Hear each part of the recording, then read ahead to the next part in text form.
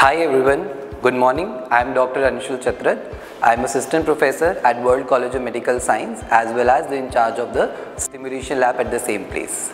So I am very excited to tell you all, as per the NMC guideline, which is a compulsory required for the setup of this lab, the World College of Medical Science is the one of the very first colleges which have got this high yielding lab for the student of MBBS as well as postgraduate students. So now let me give you a look of the lab. So we can start with the medicinal part. We have a mat. This is the mat setup, which is a mannequin, laptop, and we have a virtual stethoscope for the auscultation for the student, and there are speakers also with this laptop connected, so we can give them the real feel of the auscultation sound as well as the bubble and the heart sounds.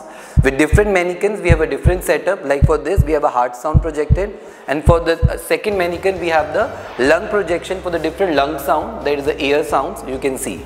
So we have a lung sounds and the air sounds. You can see the different air while inspiration, expiration. So we have another setup, other mannequin for the bubble sound. You can see for a normal patient, we can give a stimulation for the very close to the natural human body for the student, for the undergraduate, MBBS student, or also the postgraduate student. So as you can see, this light projection shows the different areas of the heart or different heart sounds that as an MBBS student or as a postgraduate student we should know.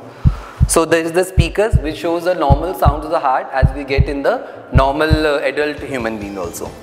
So if we click on the first heart sound or a normal heart sound on the laptop, we can hear the sound coming is that a normal heart sound or the normal bubble sound or normal heart sound of a natural patient. This is a virtual stethoscope which can be used by the student for the auscultation and for knowing the different normal stimulation of the heart sound by the students.